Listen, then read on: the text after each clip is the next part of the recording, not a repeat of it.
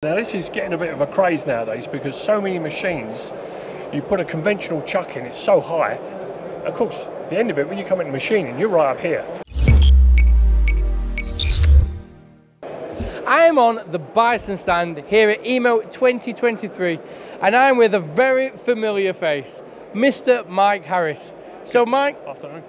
What are you showing here at EMO? Well, as usual, we have the selection of Bison products that you've come to know and love after all these years, with the chucks, revolving centres, tube centres, the new rubber flex collet chuck we've got coming out now.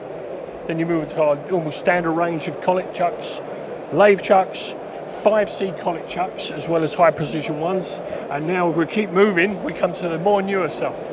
Now, I'm looking forward to seeing this because it's not something we've seen from Bison before, so this is good.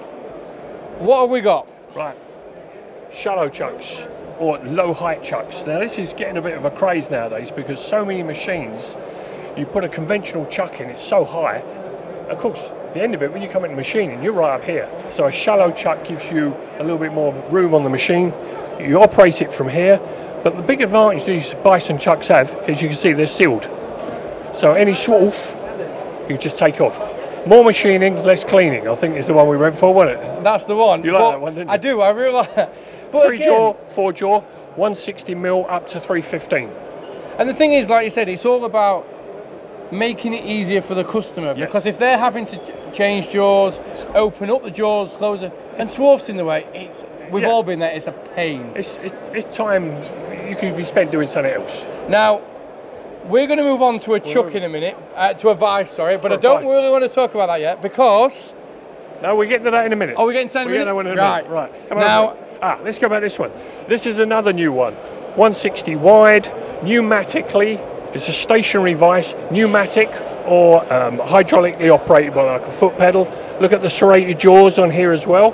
Only 3mm step, less waste of material as well. Two versions. Here's one here with soft top jaws as well, so the customer can machine that out, so full enclosure of the product when he's machining. And I think it's great, like I said, 3mm, because sustainability is a big thing. It is now. So wasting material is also becoming a big thing. So you're only taking 3mm. Well, if anyone knows about wasting material, it would be you, Tom. So there you go.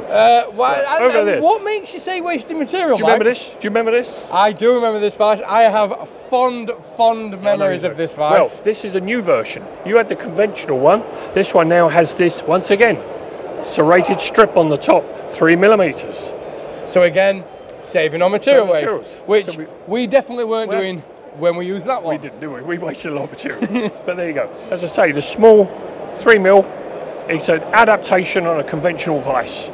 And it can, so and the thing is as well, because you can change these, it's not just a first stop vice, which a lot of these vices with the 3mm step, it's a first stop vice. Yeah. Where now, it can be used for op 1, op 2, 3, 4, as many as you need. But the fun doesn't end there. I'll bring you around this where side. Are we going this way? We're going around here now. We're going this way. Brand new chuck. This is called a true force chuck because it's like a standard independent chuck.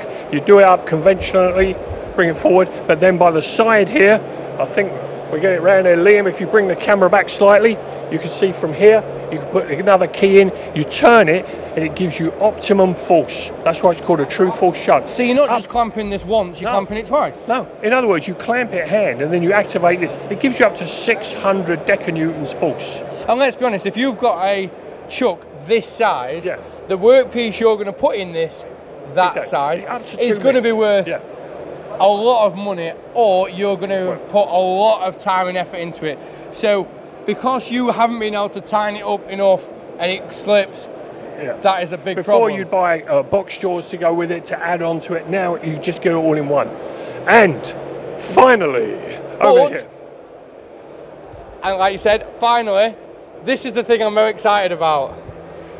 Towers, tombstones, cubes, you can call it whatever, but Bison make these. In our factory we have our own foundry, so we can make these ourselves. Really good pricing. Already this week I've had 2 inquiries from major machine tool companies to quote them for these. And on them are brand new 5-axis vices. Which we've been waiting for from Bison. We've been waiting for this, This has been a hell of a build-up. but we finally got them. One piece jaws, then you get 0.002 run at repeatability. On the two piece, 0.005 repeatability. So that's as good as quick point. Yep. So why would you need quick point if you can use these? Because they're ours and they go very well with this. Now, last question before we finish, Mike. If people at home haven't seen a video called Man vs Vice, I would highly recommend you watch it with that Vice. Vice over there. So, my last question to you is, when do we get Man vs Vice 2 with these? Give us a couple of months, we'll be on it. Can't wait for that.